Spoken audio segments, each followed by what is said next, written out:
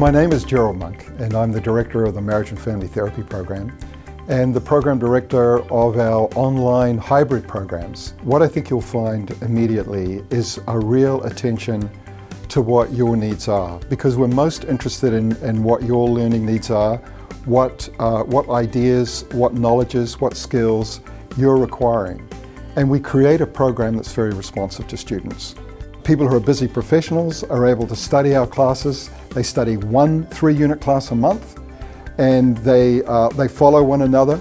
And people are able to make a variety of different choices about what career trajectories in the mental health field they can take. We've set up the online program so it's very accessible.